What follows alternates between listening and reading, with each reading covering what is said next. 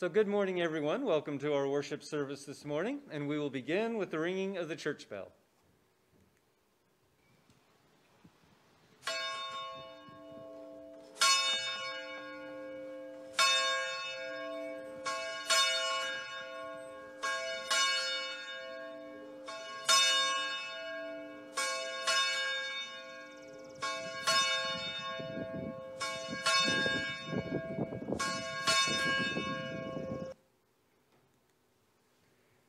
So we wanted to welcome everyone to our January 17th worship service. I want to share some announcements with you first. We'd like to invite everyone to participate in a card shower for Nancy House. Her 60th birthday is next Sunday, the 24th. Just a reminder that Juniata County Meals on Wheels is not delivering meals for January and February, so we will not need to bake any cakes for them. Today is Special Offering Sunday. At Lost Creek, we are collecting our Joyful Noise offering.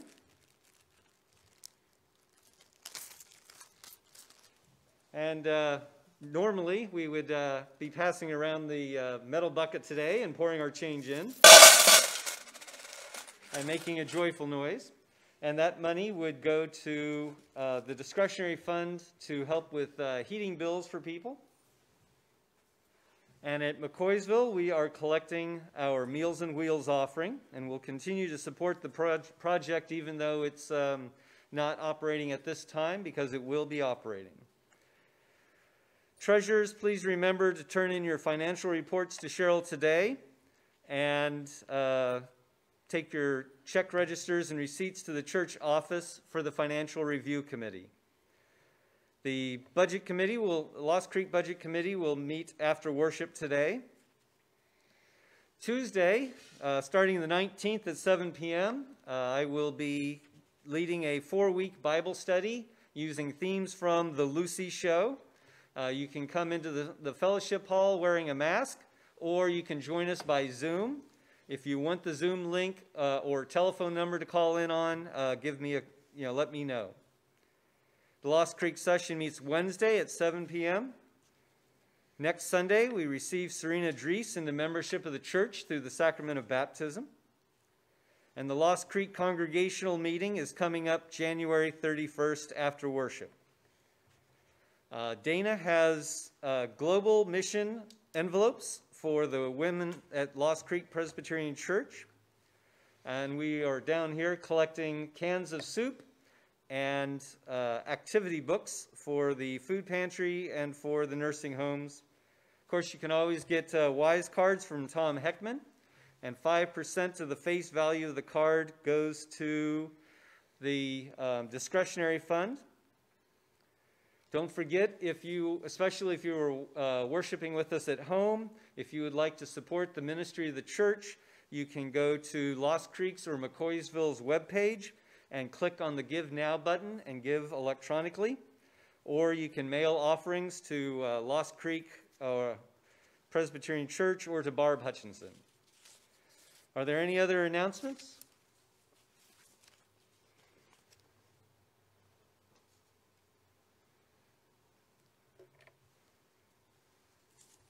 As we prepare our hearts and minds to worship God, our meditation music is being provided by Max Henry from McCoysville on his guitar.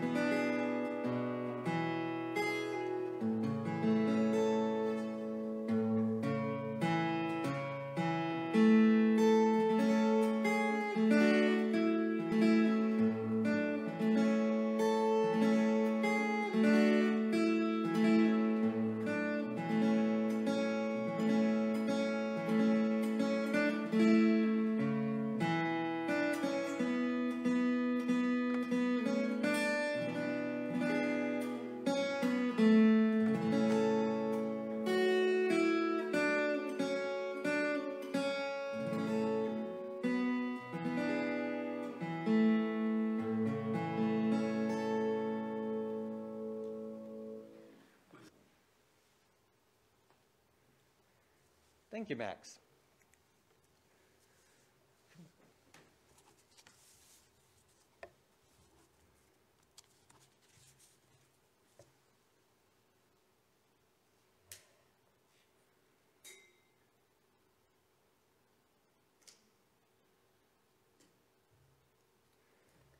The true light, which enlightens everyone, has come into the world. To all who receive him, who believe in his name, he gives the power to become children of God. Our scripture focus for our worship today is taken from the Gospel of Mark, chapter 14, verses 53 to 65. Listen now to the word of the Lord. After they arrested Jesus, they took him to the high priest, and all the chief priests, the elders, and the scribes were assembled. Peter had followed him at a distance, right into the courtyard of the high priest, and he was sitting with the guards, warming himself at the fire. Now the chief priests and the whole council were looking for testimony against Jesus to put him to death, but they found none. For many gave false testimony against him, and their testimony did not agree. Some stood up and gave false testimony against him, saying, "We heard him say, 'I will destroy this temple that is made with hands, and in 3 days I will build another not made with hands.' But even on this point their testimony did not agree." Then the high priest stood up before them and asked Jesus, "Have you no answer? What is it that they testify against you?" But he was silent and did not answer. Again the high priest asked him, "Are you the Messiah, the Son of the Blessed One?" Jesus said, "I am. And you will see the Son of Man seated at the right hand of power and coming with the clouds of heaven." Then the high priest tore his clothes and said, "Why do we still need witnesses? You have heard his blasphemy. What is your decision?"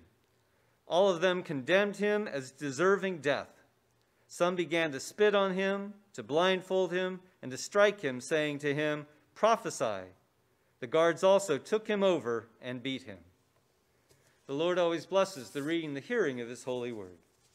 Let us pray.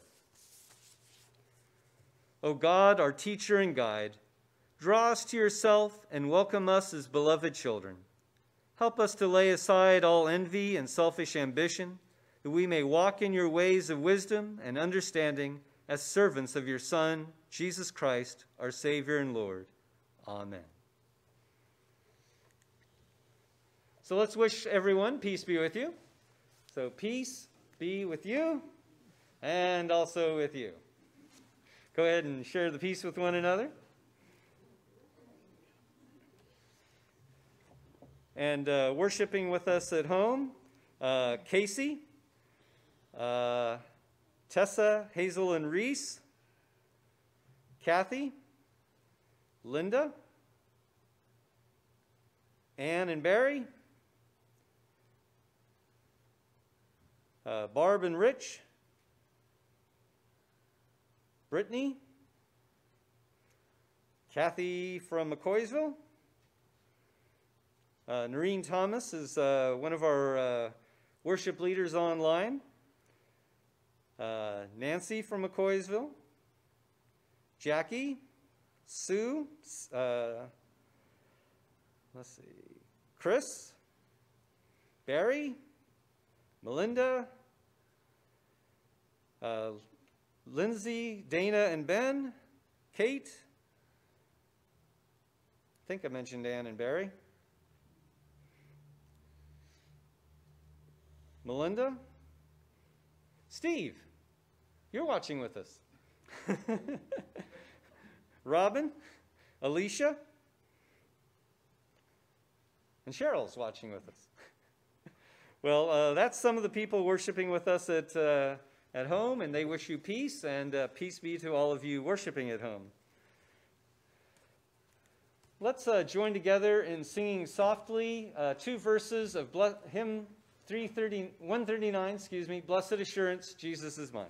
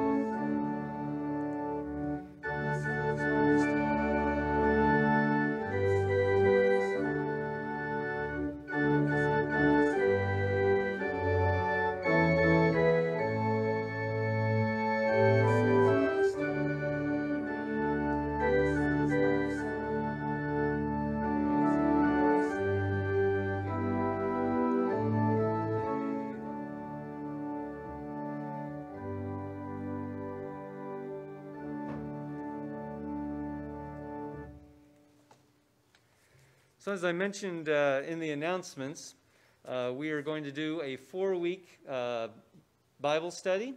We're going to watch an episode of The Lucy Show. This is not I Love Lucy. This is The Lucy Show, where Lucy is a widow. Her last name is Carmichael in the show. And she, in the episodes we'll be watching, she works for a banker as a secretary. And we're going to be looking at different themes that we can draw out of that and what Scripture has to say about those themes. So today we're talking about schemes. The Cambridge Dictionary describes a scheme as an organized plan for doing something, especially something dishonest or illegal that will bring a good result for you. So when we think of, there's different ways of defining what a scheme is, but one of the ways that we think of scheme, especially when it relates to the Bible, is a scheme is doing something dishonest.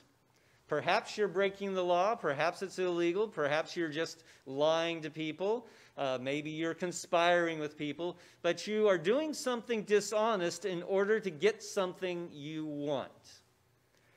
So, as I mentioned in the Lucy Show, in this particular episode we'll watch on Tuesday, Lucy wants to buy new furniture. And her banker boss will not sign a loan for her to get the furniture she wants.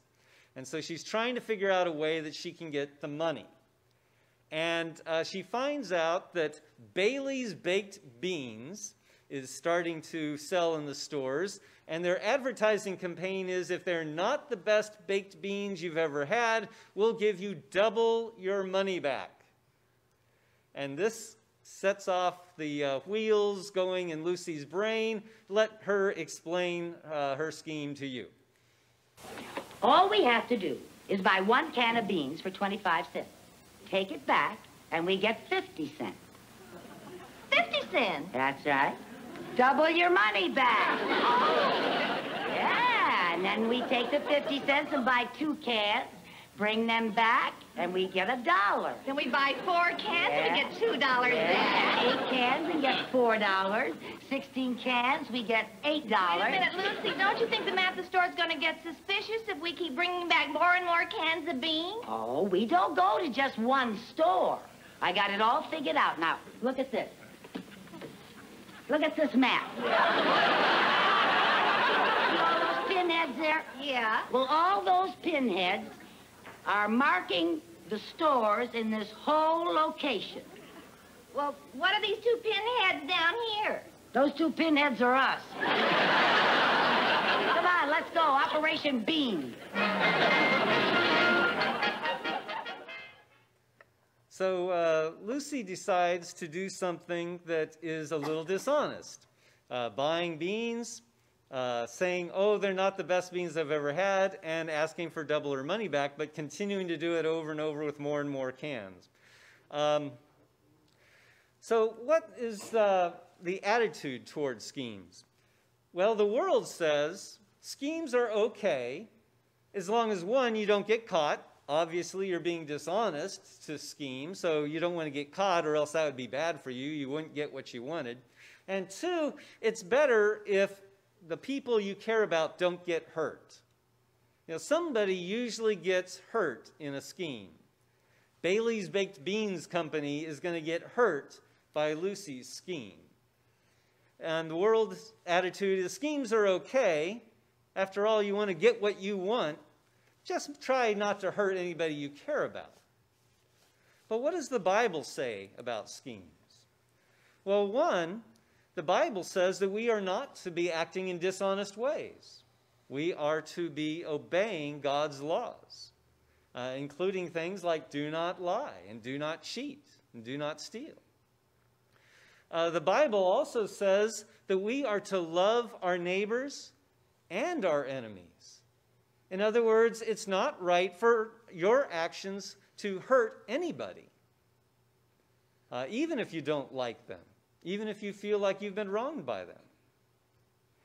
But there's a third issue that Christians have to pay attention to, and that is that we are supposed to trust God's plans for our lives. And if you have to do something dishonest, and if what you're doing to get what you want has to hurt somebody else, are you really trusting God's plans for your life? Or are you putting your wants and your desires before God? Now, a good example of this in the Bible is King Herod. Last Sunday, we looked at Epiphany Sunday, when the wise men came to visit the baby Jesus. And we remember that after they left, they were warned by an angel not to go back to Herod and tell Herod where the baby was. And that's not the end of the story, is it?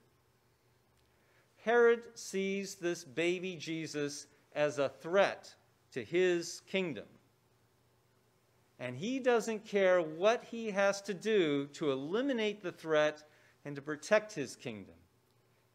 And we know in the story, when the wise men don't return and tell him who the baby is, he sends his guards into Bethlehem to kill all the babies 2 and under, to try and get rid of this threat. Here is somebody who is definitely scheming to hold on to what he wants, his kingdom. He doesn't care if he murders people to do it. He doesn't care who is hurt by it. But also, he doesn't care that he's going against God's will and God's plan. He went to the religious leaders and asked them, where is this new king supposed to be born? So he knows this is part of God's plan for his people. And he doesn't care. He wants what he wants, and he is going to get it, and he doesn't care what schemes he has to do in order to get it. But what happens if what you think you want is what you think God wants? And what if what God wants, the only way to accomplish it is to scheme? And that's what we've got going on in our scripture lesson this morning, the arrest and trial of Jesus before the Sanhedrin. The religious leaders see Jesus as a threat. Now, he's a threat to their authority because people are flocking after Jesus and choosing to follow Jesus. They're listening to Jesus' teachings instead of the religious leaders, and Jesus is criticizing the religious leaders. So he is clearly a threat to their authority. But it's more than that. They also see Jesus as a threat to God's law. For them, God's law is at the center of their covenant with God. Obedience to the law of God is necessary to please God. And while Jesus says he upholds the law, he seems to care more about love and mercy and compassion than he does the literal keeping of the law of God. And they see that as a threat to the very law of God, to the people's obedience to God's law, to the covenant that they have with God himself. They also see Jesus as a threat to the temple. The temple is the place where God meets with his people.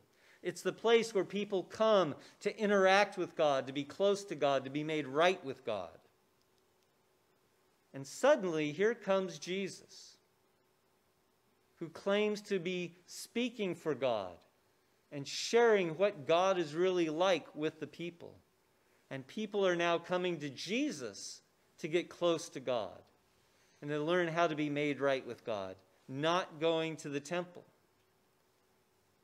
So they see Jesus as a threat to their authority as teachers, to the importance of the law of God and the covenant, to the importance of the temple and how we maintain a right relationship with God.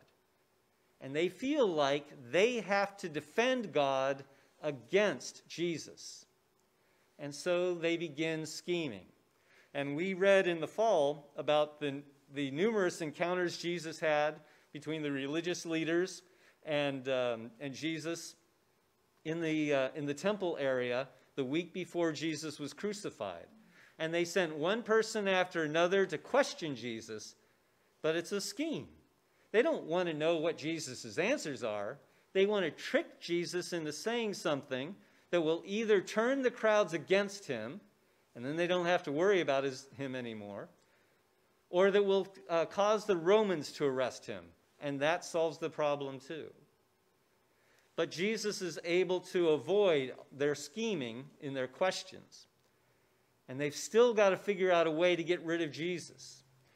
And so the religious leaders pay Judas 30 pieces of silver to betray Jesus. They arrest him.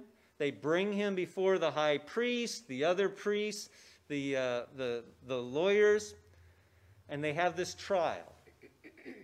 And they've got to find something that they can pin on Jesus that can give them the death penalty. And so one witness, and then another, and then another, and then another comes forward with false testimony against Jesus. And it would seem that if all these people are saying he's bad, obviously he must be bad.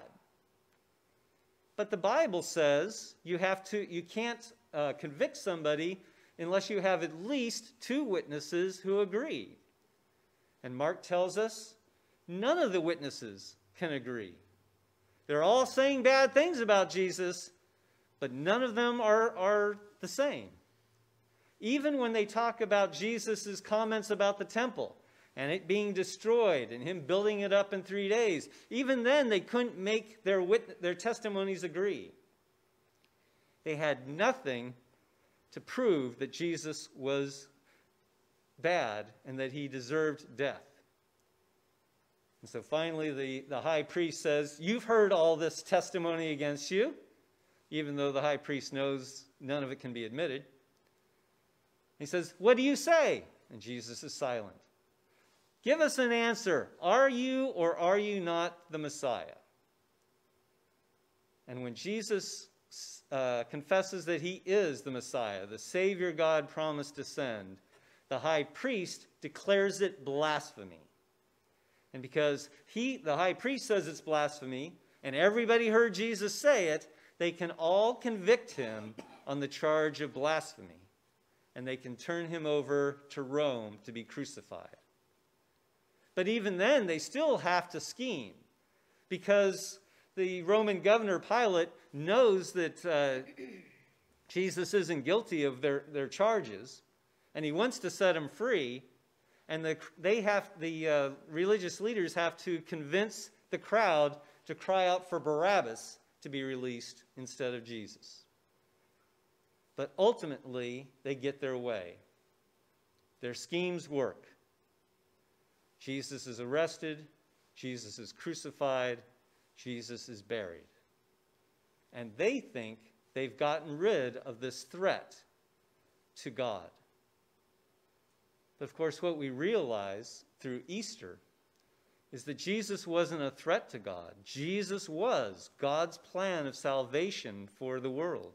It was through Jesus that we could come to God and receive God's forgiveness and to be claimed as God's children and to have God living with us day after day in their belief that they knew God's will, that they wanted to do God's will, and that they needed to make God's will happen. They actually worked against God and against God's plans. And I think that's important for us to remember. God is not the author of sin. God is supposed to be all-powerful, right? So if it is God's will and God's plan, can't God make it happen? And if we find ourselves thinking we know God's will for somebody else, for our nation, for our own lives, and we find that we have to act in dishonest ways to make it happen, and if we find we have to act in ways that hurt other people to make it happen, then we really need to ask ourselves, is this God's will or is this my will? Am I trying to make what I want happen? Now, there is some good news in the story about this scheme against Jesus, and that is that Jesus did not remain dead. God raised him from the dead on the third day, proving God's power over sin and death, proving that Jesus Christ is our Savior. And that's an important thing. I don't believe that God wanted the religious leaders to crucify Jesus. As I said, God is not the author of evil or of sin. But it does prove to us that God is all-powerful, that God's plans cannot be destroyed, and more importantly, that God is able to redeem even our sinful, broken behavior and use it for God's purposes. And that is good news. That means that if we look back on our lives and we see ways that we have been or still are scheming, where we are acting in dishonest ways to make our desires come true, when we're acting in ways that hurt other people just to benefit us, when we realize that perhaps we are confusing our will with God's will, and when we discover that, we do not have to quit. Instead, we can confess that what we are doing is wrong. We can turn away from those scheming actions. We can even work to correct the wrongs that we have committed and to heal the brokenness in our lives and in the lives of others. And we can do that knowing that God will help us, because God is able to redeem sinful and broken people and situations and use them for his good. Amen.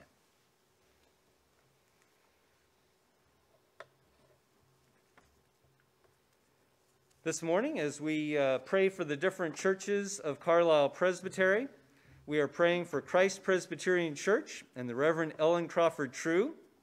As we pray for the congregation, pastor, and session, let us ask for perseverance, wisdom, and compassion in these challenging days. Also, we have some very important people. Tomorrow is Steve Musser's birthday. Did you remember? Okay. Then on Thursday is Isla's birthday. Yay! And Saturday is Sam's birthday. Sam, are you going to come up here so we can sign happy birthday to you? No, I'm really into this. You're into the social distancing. Very good. Okay. And of course, next Sunday is Nancy's birthday. And if you can help, help with the card shower. Also, if you are worshiping with us at home and you have a birthday, we're going to sign happy birthday to you. And let us know, and we'll be glad to add you to our VIP list. Are there any other birthdays or anniversaries? All right, let's sign happy birthday, God bless you.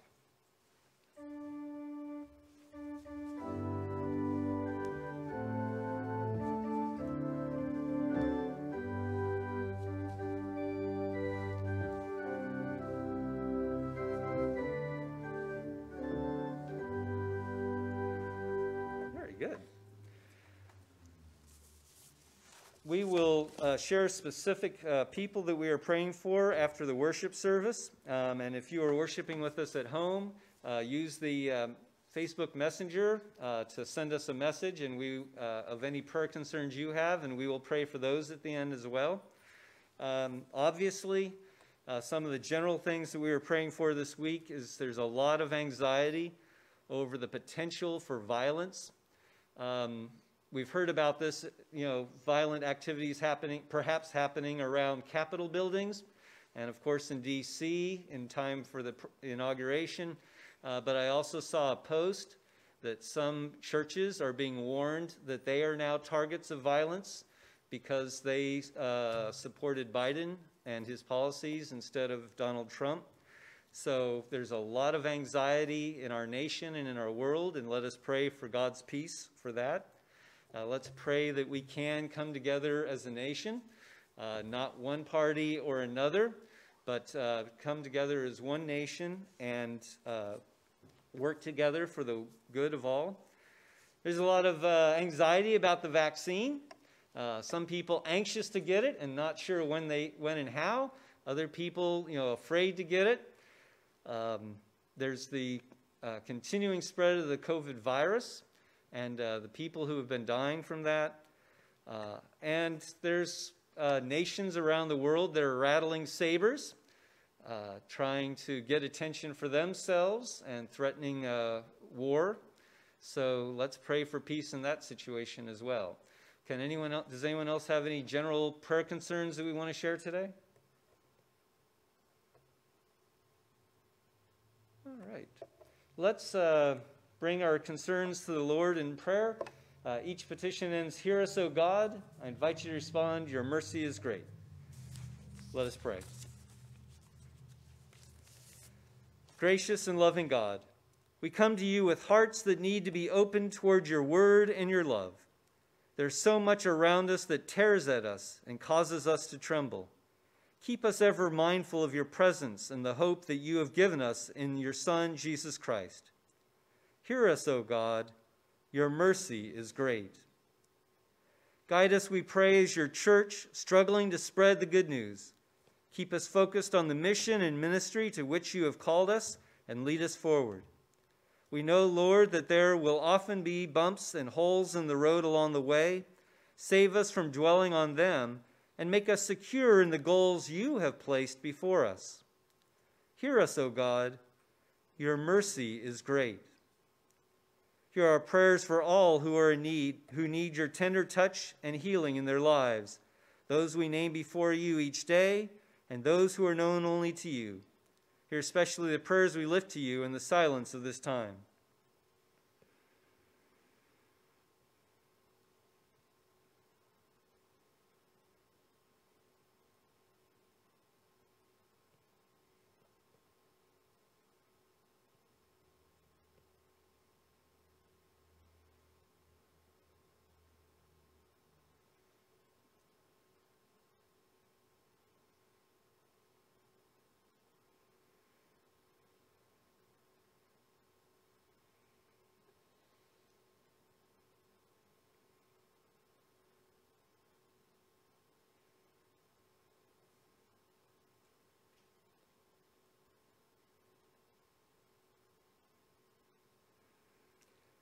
Be with those who mourn.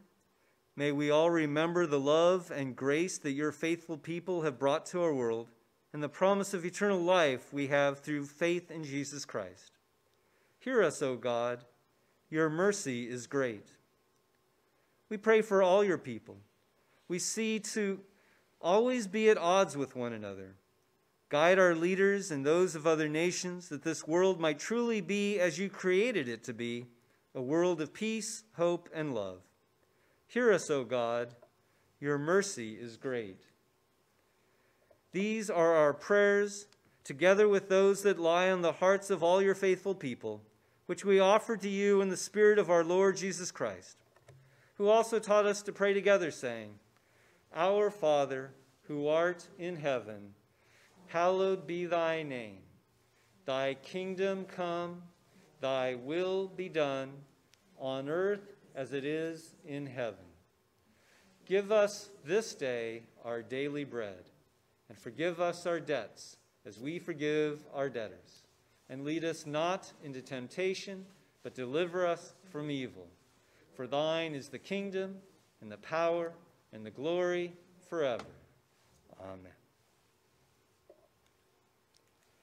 And let's sing softly the first and second verses of hymn 77, Savior, again to thy dear name we raise.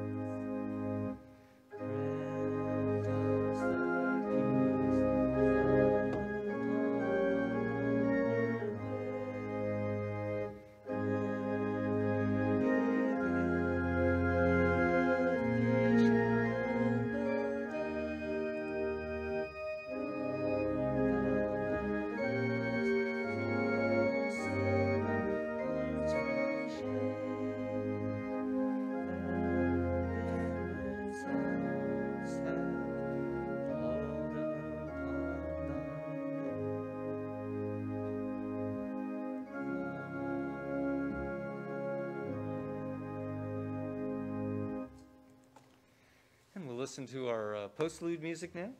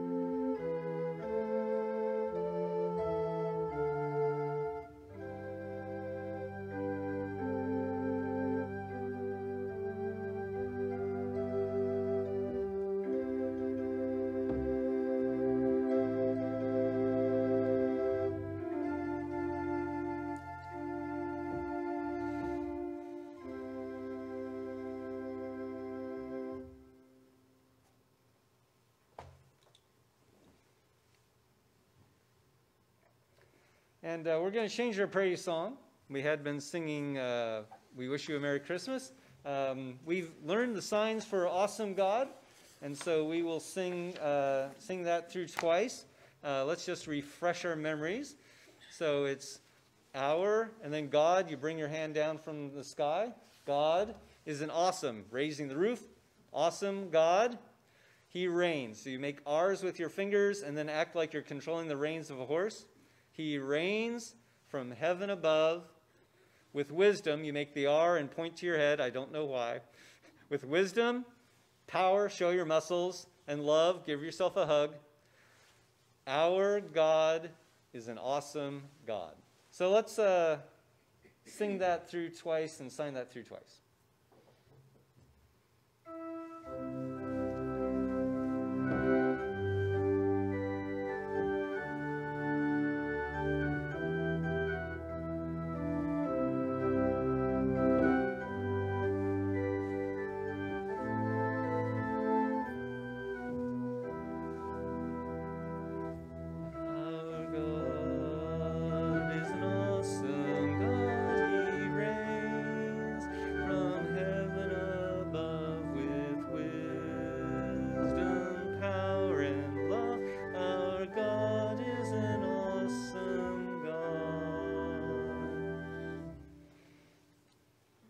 And if you would stand for the benediction. And now may the grace of our Lord and Savior Jesus Christ, the love of God the Father, and the fellowship of the Holy Spirit descend upon you all and be with you all, now and forevermore. Amen.